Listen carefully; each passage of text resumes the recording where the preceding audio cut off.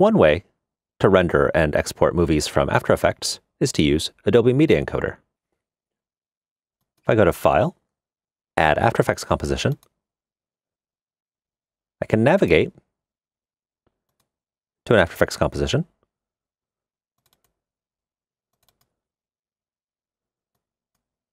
and choose which composition to import from it. I'll choose Future Section Final. And then that composition is added to the encoding queue for Adobe Media Encoder. I can apply an encoding preset by going to the presets here and doing a search. Let's say that I want to output this to Vimeo using the Vimeo HD preset at 25 frames per second for European standards.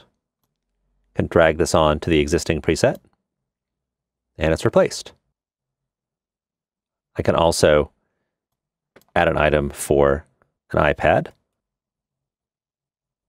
I'll use this iPad preset here, double-click on it to add it to the list. And let's say that I also want a version for my Android device. I can browse to it.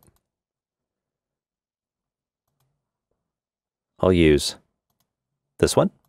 I can just drag it over here.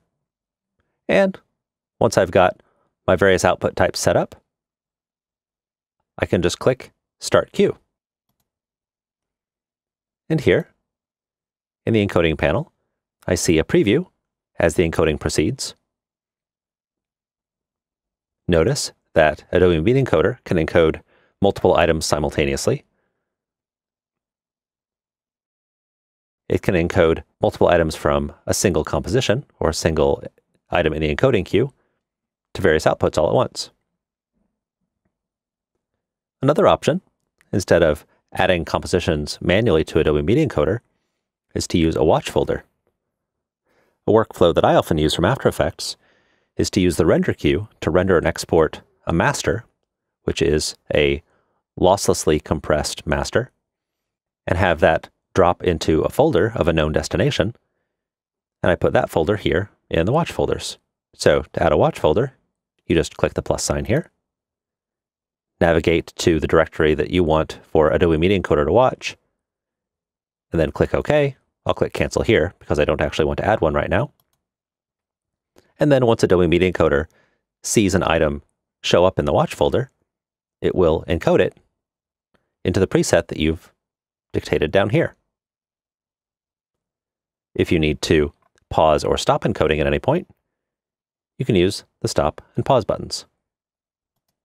So Adobe Media Encoder is a convenient way to render and export from After Effects, especially if what you need to do is encode to specific devices, because Adobe Media Encoder has a very convenient way of browsing for encoding presets for all of those various devices and web services.